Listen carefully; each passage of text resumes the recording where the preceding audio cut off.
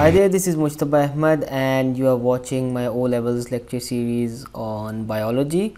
The syllabus code is 5090 and this is the 6th lecture in this series, and we are going to continue with the basics of classification, and this lecture will build upon the previously recorded lecture that has been uploaded as well.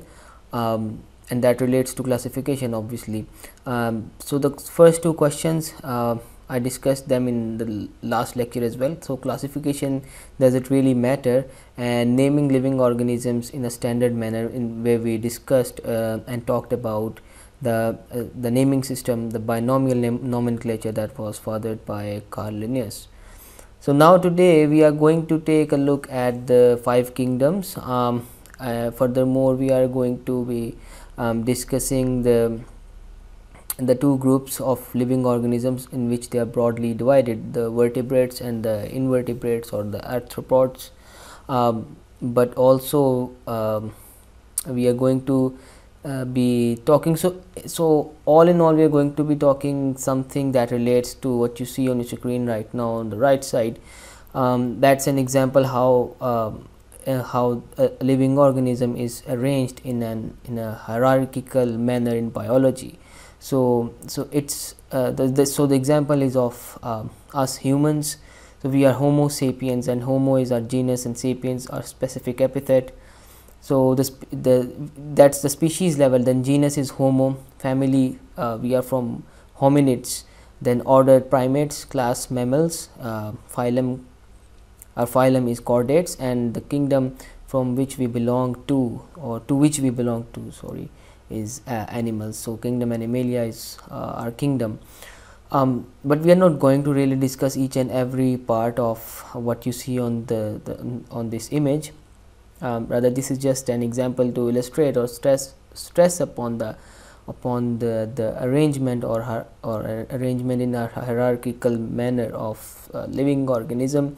So first the species, then genus, family, order, class, phylum, and then kingdom. So every living organism would have such sort of divisions as well. So it would have a family, order, class, phylum, then kingdom as well. And so without further ado, I'll move on to my next slide, which talks about the learning outcomes. And as always, we are going to see what Cambridge has published officially for the candidates to know. So we are going to learn the main features used to place all organisms into one of the 5 kingdoms. So 5 kingdoms are what we are going to be mostly discussing in this lecture: the kingdom animal, plant, fungus, prokaryote, and protoctist. Then we will be discussing the main features as well. We will take up the features that are used to place the organism into 2 broad groups of animal kingdom, which is limited to the first group, which is vertebrates, which includes mammals, birds, reptiles, amphibians, fish, and then the invertebrates or the arthropods, which includes mostly but rather all sorts of insects, so to say, in general language. So they are divided into myriapods, insects, arachnids, and then crustaceans. And then we will be discussing also the plant kingdom, and that would be limited to the ferns and the flowering plants, both the dicotyledonous and monocotyledonous. So we are going to just briefly discuss the dicots and the monocots as well. Then we will be so after learning these points, you will be able to classify the organisms according to the features that you will learn in the previous bullet points. So that's the main idea of this bullet point. Then we will be learning a little bit about virology, the study of viruses in biology, and we will be limiting ourselves to the protein code and genetic material. So we will be seeing its structure and then discussing its properties, or how it is different from other living organisms. So this is a continuation of the previous point, and understand that they only replicate in living cells. Then that will be taking up as well, and we'll be discussing. So first off, the first kingdom that we are going to see is kingdom Monera or prokaryote. But guys, on the top right side, top right corner of your screen, what you see is a moving picture or a GIF image that I thought would be an interesting one to add onto my slide. Is of a paramecium. which belongs to kingdom Protista, that we are going to be discussing in a while. It's found in mostly freshwater or stagnant water basins as well, and it's observed to be moving living organism. It's really motile, and it's seen under a microscope. It's seen as a motile living organism, and it's a unicellular eukaryotic organism which is classed as a Protista. So first off, let's start with the kingdom prokaryote or Monera. So the kingdom Monera is also known as the kingdom prokaryote because most of the times the living organisms that are classed in this kingdom are prokaryotic, and the prokaryotic living organisms do not have a well defined nucleus, and they also lack cell organelles. The living organisms that are put into this kingdom, as the name suggests, are prokaryotic, and they are also unicellular. It's important to note that they are not multicellular, rather unicellular organisms and prokaryotic, which do not have a well defined nucleus. Some organisms have the presence of cell wall as well, while others lack it. So therefore we can say that living organisms grouped into this kingdom can be both autotrophic, in case of plants, for example, because they have cell walls, and while on the other hand heterotrophic organisms are also classed into this kingdom, which is kingdom Monera or prokaryote. So I've also added examples that include bacteria, cyanobacteria, which is also a blue-green sort of bacteria, and then mycoplasma. So that's what you need to learn about, and this will remain the same for the rest of the 4 kingdoms. We will be discussing their properties, examples, and discussing the main features that need to be known as well or learned as well. So the second kingdom is kingdom Protista, and the organisms which are all unicellular, but they are eukaryotic organisms. So in the previous kingdom, which was kingdom Monera, the organisms were unicellular, but they were also only prokaryotic. That is, they lacked a proper cell nucleus. But the kingdom Protista has organisms which are unicellular, and they are eukaryotic in nature as well. This kingdom includes the simplest forms of eukaryotes. So it is important to understand that the simplest forms of eukaryotes that exhibit both autotrophic or heterotrophic mode of nutrition as well. So autotrophic in case of plants, and then or other microorganisms as well, because not only plants are unicellular, or there are many microorganisms that can make up their own food. So they are also classed into this kingdom. Some organisms have appendages, for example, such as cilia or flagella. So appendages, definitely these are the structures or protrusions, you can say, that enable a living organism to protrude or to move in a medium. So cilia, flagella or pseudopodia are such appendages which allow it to move around. So motility is provided by these appendages. Some examples are diatoms, protozoans like amoeba or paramecium. So this very example, what I am showing you on the screen, is a motile paramecium, and it is able to move because of its structure. It has a shoe sole like structure, and it's seen as a moving body in water when analyzed through a microscope. So it is important that you understand the organisms which are autotrophic and heterotrophic and unicellular but simplest form of eukaryotes are classed into kingdom Protista, and some of the organisms that show motility by the virtue of appendages are also classed in kingdom Protista. The third kingdom that we are going to be discussing is kingdom Fungi, and these are also eukaryotes, but they are heterotrophic and multicellular as well. So they are grouped into kingdom Fungi. Their mode of nutrition is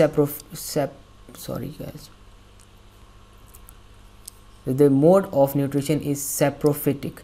That means they are saprophytes, so they use decaying organic matter as food. So it's important that you understand that they cannot synthesize their own food, rather they are the decomposers in nature.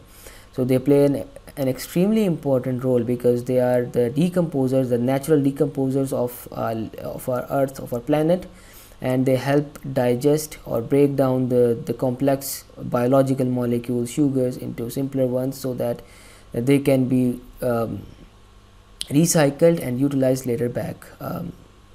That relates to the various cycles, such as nitrogen cycle as well. But then they have cell walls as well, which are made up of a substance called chitin. So it is important that you understand they are also made up of cell walls. Up till now we have discussed that only plants have cell walls, but fungi turns out that fungi also have their own cell walls, but they are made up of a substance called chitin. So in case an organism has a cell wall and it's made up of a chitin, then you must be able to identify that it's an example of a fungus, or belongs to kingdom fungi. Then fungi are also fungi also form symbiotic association with some blue-green algae. It's important that you understand symbiotic form of association. It means that one organism, most of the times the both organisms from different species, they benefit each other in case, and then so the host benefits its the other living organism that survives on it, and they both form a symbiotic association. In that case they form symbiosis, they follow symbiosis. And then yeast, mushroom, aspergillus are examples of fungi. So these are the three examples that are the most common ones in case of fungi. Then the second kingdom on this slide is kingdom Plantae, and these are eukaryotic multicellular organisms with a cell wall that is made up of cellulose. So this is the differentiating characteristic of plant cell wall and the cell wall of a fungus. They are autotrophs, means that they synthesize their own food through the process of photosynthesis, and this kingdom includes all plants, all sorts of plants, be it simpler plants or complex vascular tissues containing plants. They are classed in kingdom Plantae, and the characteristics of these of this kingdom is that they are eukaryotic, multicellular, and the cellulose is the cell wall component. And they are also importantly autotrophs that synthesize their own food through the process of photosynthesis, which initiates with the sunlight. Then based on the body differentiation and presence or absence of specialized vascular tissue, kingdom Plantae is divided into different divisions, namely Thallophyta, Bryophyta, Patridiophyta, Gymnosperms, and Angiosperms. Examples are Spirogyra, ferns, pines, and mango plants. So Gymnosperms and Angiosperms are the two two popular ones in kingdom Plantae, and we are going to take both of these up in the coming slides as well, and we will be discussing Gymnosperms and Angiosperms, their characteristics as well. So the last kingdom, which is the most I say diverse one, is the kingdom Animalia, and it includes, first of all, it includes human beings as well, and it includes multicellular eukaryotic organisms that lack cell wall. So they all of the animals they adopt heterotrophic mode of nutrition, that is they cannot they cannot synthesize their own food on their own. So they are the consumers, they are not the producers. So some organisms are simple while others have a complex body with specialized tissue differentiation and body organs. So animals have really complex and evolutionarily what we can say complex or really diverse sort of organs or structures that are well adapted to their body. Evolutionarily it is conserved. So the animal kingdom is mainly divided into many phyla and classes, as I showed you on the first slide as well, that in the kingdoms Phyla, many organisms are divided into different phyla and then classes. Some examples include hydra, starfish, monkeys, earthworms, birds, human beings, so to say Homo sapiens. This is an example of a starfish that you see, and it often is observed to glow under seawater. Now we are going to, before moving on to discussing the vertebrates and the invertebrates, we are going to take a look at the concepts of cold-blooded animals, because we are going to be seeing these really commonly, and the warm-blooded animals. So cold-blooded animals are the animals that are not capable of regulating their own body's temperature, so to say. They do not have mechanisms or mechanistic adaptations to regulate their body's function, their body's temperature. Rather, it's more like a fixed sort of temperature of their bodies, and therefore they cannot change their or regulate their body temperature in case of changing environments. On the other hand, warm-blooded animals are animals which have the ability to maintain nearly constant body temperature irrespective of the temperature of the environment. So what it means is that there is an idea of homeostasis in which a living organism is able to regulate or maintain its temperature by making slight fluctuations or bodily changes within its body to cope up with the changing or fluctuating environmental temperature. So we are warm-blooded organisms or mammals. By we I mean humans, and we are well adapted to this mechanism that we can develop, that we can maintain our body temperature in case of changing environmental temperatures as well. Now we'll be seeing the main groups of vertebrates. The first one is the most important or the most common one, which is the mammals. And so guys, let me tell you that in the coming slides we'll be following a similar sort of pattern. I have listed these features, and the most important ones are definitely highlighted in green color, so you must be able to understand these features. So for an organism, so the rationale behind this concept is that for an organism to be enlisted into a particular group, so for example now we are discussing mammals, so for an organism to be classed as a mammal, it has to have these features. Similarly, we'll be discussing what other features for example an amphibian has to have, and then we'll be so you must be able to understand that if you are given an unknown organism, then what, and told that it has such or so and so features, then you must be able to identify that to which class of vertebrates or invertebrates it belongs to, and you will be able to do this by remembering the features that I'm going to teach you, or we are going to discuss together right now. So they are covered with hair or fur. They are warm-blooded. That means that they are able to control their internal body temperature with regards to external conditions, constant level regards of external conditions. So they are able to maintain their internal temperature. They are not changed by the external. They're not much influenced by the external conditions. Rather their body's temperature, inner temperature, is maintained at constant level. So the concept of homeostasis, in which the body is able to adapt to the external conditions. So they are usually born alive and relatively well adapted, having grown inside the mother's body in a specialized organ. So it's the uterus that where a mammal grows inside the womb of a mother. After birth, the young are fed with milk, and that is produced by the mammary glands. So every mammal has these glands. The female mammals have these mammary glands for lactation or to produce milk for the newborns. They have larger and more complex brains than any other group of animals. So evolutionarily, the mammals have a more complex mode of brain functioning and other structures as well.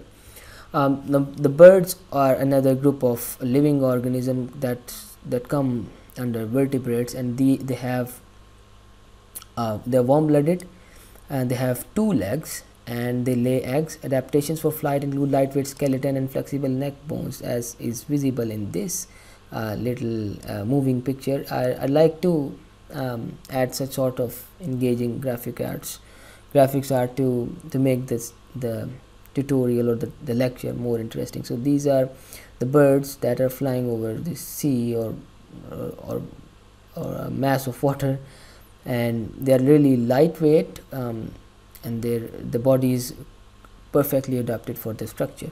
Reptiles are vertebrates. They have backbones, so that therefore they are classed as vertebrates.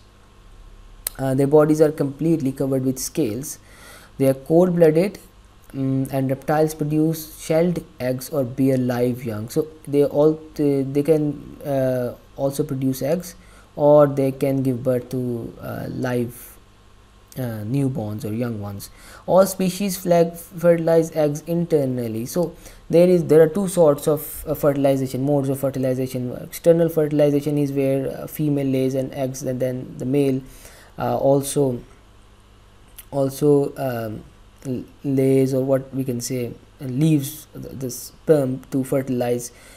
But on the other hand, in internal fertilization, this complete procedure of fertilization takes place within the female's body, where a male mates with a female and a sperm fuses with the egg. All species of reptiles have at least 1 lung, so they also have at least 1 lung. They can be more than 1 as well, that means.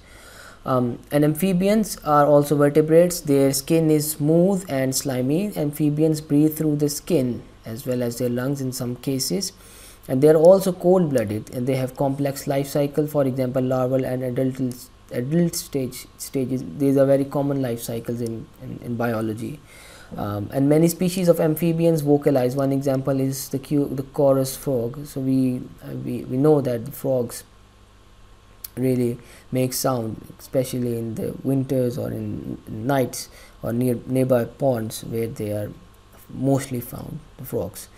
Some species fertilize eggs externally, some internally. So in case of amphibians, both external and as well as internal fertilization is present, which is peculiar to amphibians, because previously we saw that reptiles do not fertilize externally. Fish are all cold-blooded. The habitat is water. They need gills to breathe. They have swim bladders and then fins for movement. So these all points must be kept in mind. So that's why I highlighted them in green color, because they are really straightforward and important ones. So you need to keep in mind these points for each and every group of vertebrates, because in exam you can be asked a question. So for instance, you can be asked that there is an unknown organism or a newly identified organism, it's a vertebrate, and then they can ask you that it has a smooth and slimy skin, it is a cold-blooded, and it's able to vocalize. Then you must be able to identify it correctly as an amphibian, as belonging from the class of amphibians, because it exactly matches the features of an amphibian. Now we'll move on to the invertebrates, or the main groups of arthropods that you are responsible to understand, and then similarly we are going to be discussing or reading out these features that you are required to understand. So they have many pairs of legs. So the first point is that they have many pairs of legs. It's not defined, the number is not defined. 2 body sections, mainly head and then trunk. 1 pair of antenna on head. They have simple eyes, mandibles, which is the lower jaw, and maxillae, that is the upper jaw, and it has a respiratory exchange through tracheal system. So it also have tracheal system as well. So the respiration occurs through proper channels, that's the tracheal system. The second group is insects, which have hard outer skeleton, which is called as exoskeleton, and it has 3 body part: head, the thorax, and the abdomen. It has 6 legs. It has antenna on its head, so one antenna, and then most have 2 pairs of wings. Not all insects can fly. This is important to understand, that not every insect is able to fly. Arachnids, these have 4 pairs of legs, that means 8 in total. They also have 2 additional pairs of appendages. So appendages, as I told you, they help in movement as well, but the first one serves as feeding and defense. The next pair, pedipalps, help the organism feed, move and reproduce. So the appendages of arachnids serve 2 purposes. The first pair serves for, which is chelicerae, I guess it's pronounced that way. It serves in feeding and defense, and the second pair seems to help it feed itself, move and reproduce. Arachnids do not have antennae or wings, and the body is organized into cephalothorax, a fusion of the head and thorax and the abdomen. So 2 parts compose its body. First part is cephalothorax, the second part is its abdomen. To adapt to living on land, arachnids have internal breathing systems like a trachea or a book lung. So it also have a tracheal system and a lung system similar to a lung system. Arachnids are mostly carnivorous. They feed on pre-digested body of insects and other small animals. So really they are dangerous ones, I guess, guys. Several groups are venomous, even more dangerous. they release the venom from specialized glands to kill prey or enemies. So they seem to have seem to me to be really dangerous organisms. After all, they have venomous glands similar to ones found in a snake. Several mites are parasitic. Some of those are carriers of disease as well. So they are in fact dangerous because they can also carry disease, which is really an alarming thing for us. Arachnids usually lay eggs which hatch into immature arachnids that are similar to adults. Scorpions, however, give birth to live young. So they also usually lay eggs to give rise to newborns. A crustacean is so it has a hard exterior, which I also told you, known as exoskeleton. Exo means outside, towards the outside. Jointed limbs, each one have with 2 branches, termed biramos. So bi means 2, ramos, I guess it's for branches. So 2 branches. It has jointed limbs, and then 2 pairs of antennae are present, and then it has gills to breathe. Then 7 or more pairs of appendages for feeding, swimming, walking, respiration and reproduction. So I guess appendages is the most important, I guess, structure of a crustacean, because virtually it serves for many purposes, for quintessential life purposes, for example feeding, swimming, walking, respiration, reproduction, clasping, sperm transfer, egg brooding and carrying young. So everything is done by the presence of these appendages. So it's important that you understand the role of appendages in the body of a crustacean. Now we move on to the divisions of kingdom Plantae, in which we will be discussing the non-flowering plants and the flowering plants, so to say the gymnosperms and the angiosperms. So on the planet Earth, it turns out that the very first plants to be observed are the non-flowering plants, which were relatively simpler, I guess, or relatively well adapted to the environment. Therefore they have been there for millions of years. I guess it was because of their adaptation and their structure adaptation to the environment. That's why, obviously, that's why a living organism stays and passes on its DNA or genetic material. So they have been there for a while, and flowering plants have also been there for a while, but they have come after non-flowering ones because of certain reasons, and we are going to see how a structure of a non-flowering plant differs to in comparison to that of a flowering plant. So starting off with the non-flowering plants. Non-flowering plants are simpler than flowering plants. So this is very straightforward, really straightforward point. They have a higher level of adaptability to the environment. That's the reason, I believe that's the reason they have been there for so long. And non-flowering plants such as mosses, ferns, fungi and algae produce with the help of spores. Since they do not have flowers, nor do they make seeds. So it is important that you understand that spores are the structures that carry the genetic material or the hereditary material of a non-flowering plant, and that's the way that they propagate their DNA and pass on their DNA to the next generation of plants. So they resemble seeds. This is also called asexual reproduction because this did not involve direct fertilization process, and spores are reproductive cells of non-flowering plants, and they contain the genetic material of the plant inside a hard casing, as I mentioned already. New plants grow from these spores under the right environmental conditions. Non-flowering plants are generally hardier than flowering plants. So this is also one of the reasons that they are also well adapted to the environment, because by nature, the mother nature has chosen for them that they be hardier to the and strong to the nature, so they are able to resist more. So that's why they have been able to survive harsh conditions, and they have been virtually everywhere all around the globe, and they've stayed there and have been there for a long time. So the flowering plants are also known as the angiosperms, and they have existed for more than 130 million years, more than 90%. So most of the plant kingdom is composed of the flowering plants, so they are really important, and they are divided into monocots and dicots. So on the right side, what you see is a diagram which compares the structure of a monocot to the dicot.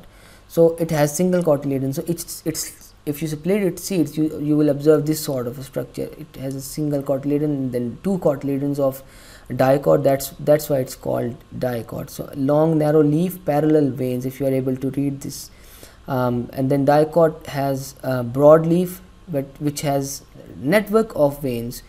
The third point is very important to understand, that it has vascular bundles which are scattered. So all around its tissues, the vascular bundles inside a plant of a monocot are scattered.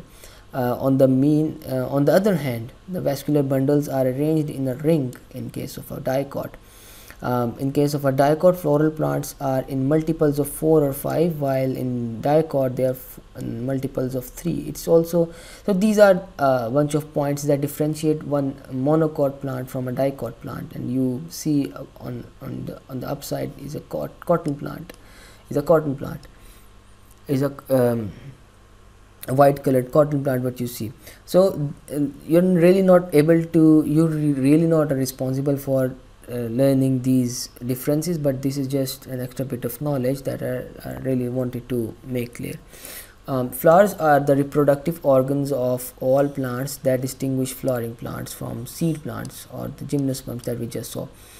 So it has stamen, which is the male reproductive part, and then which is full of pollen. So pollen is the male sort of gamete that is able to be passed on, or it's important for the fertilization. Flowering plants bear one or several seeds enclosed in a fruit. So fruit body encloses the seeds. This fructification characteristic distinguishes angiosperms from gymnosperms. So it's a very important point that you understand that it has fruits which contains seeds as well. In case of non-flowering plants, there were spores.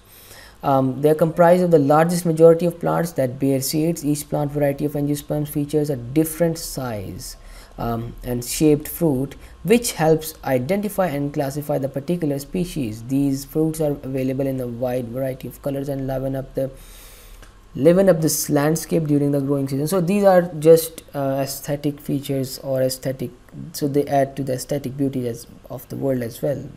Definitely they do.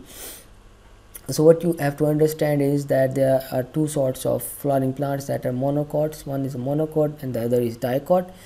And then they have seeds which are not present in a non-flowering plant, and they are enclosed in a fruit, and the fruit size is of different sort, which allows it to classify and categorize into different categories for the and makes it easier for the researchers as well.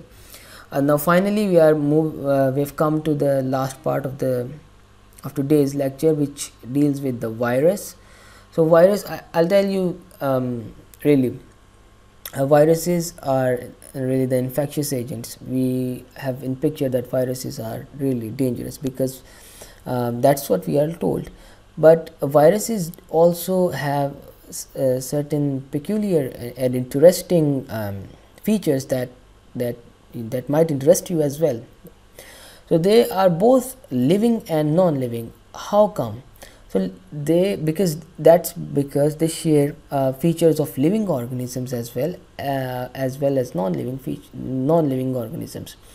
So remember, we talked that a living organism is one that can reproduce itself, reproduce on its own, or reproduce with the like ones. However, turns out that viruses cannot reproduce.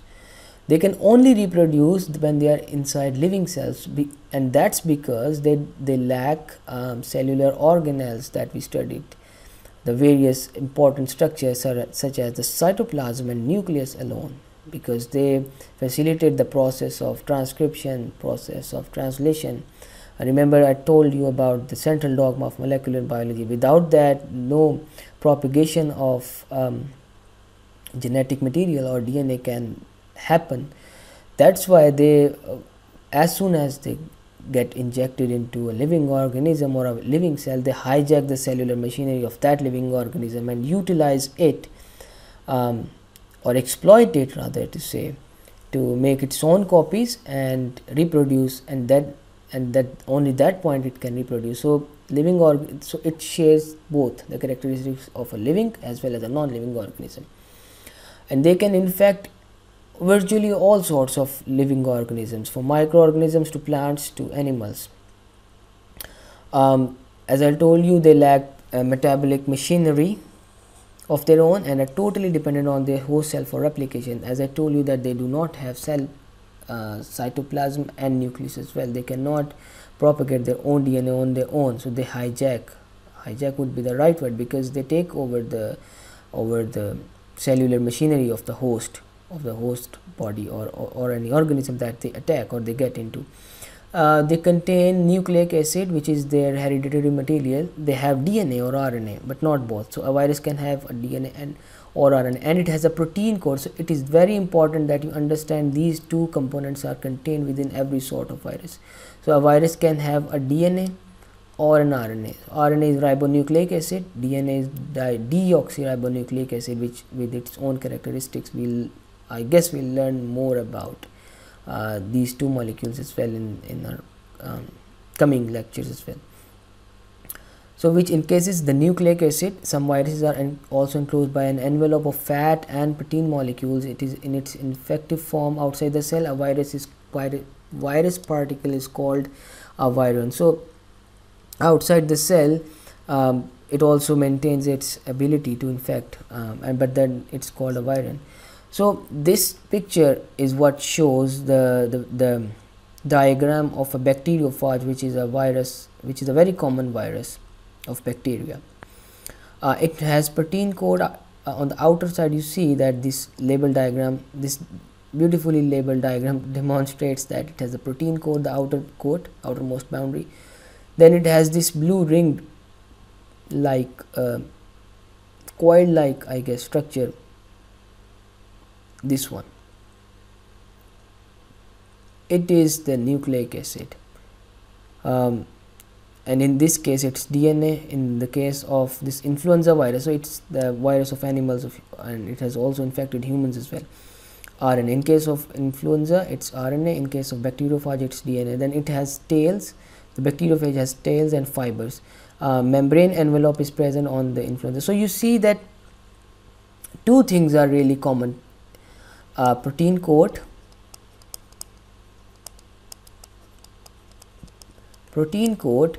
plus DNA or RNA.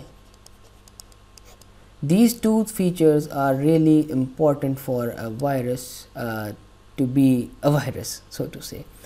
But it lacks nucleus. So you see there is no nucleus, you see there is no cytoplasm, there is no other Golgi body or mitochondria or any other basic cellular substructure that we learned of. So every sort of virus lacks this. It's really a small organism which is both a living plus non-living. So this is the peculiar characteristic of a virus. So it has DNA or RNA as its hereditary material. It has a protein coat which infects its DNA. So what happens is, I'll tell you one interesting concept of mechanism how bacteriophage attacks a bacteria. So it happens that it firmly grips the structure of a bacteria. So for example, this is a bacteria, and then it will come and hold this bacteria, and it will then, so for example, this is its DNA. This is a bacteriophage, and then it will bind onto its surface and inject its DNA into this bacterial cell, and then once inside the bacteria, it will make copies by utilizing bacteria's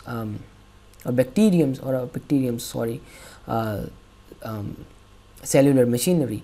So this was a virus which attacked. It has protein coat, and then it has DNA. As soon as it gets inside the bacteria, it takes over this machinery of bacteria to allow to exploit it, rather to say, to make its own copies, and that's the way how viruses propagate. But you can also learn more about viruses because there are also other families of viruses.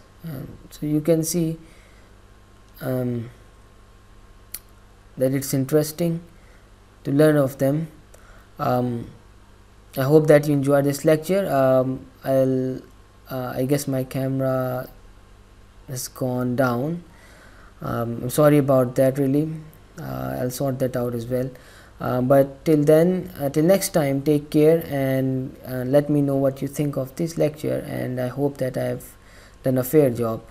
Thank you so much. I'll be waiting for your feedback as well. Till then, take care, and goodbye from my side.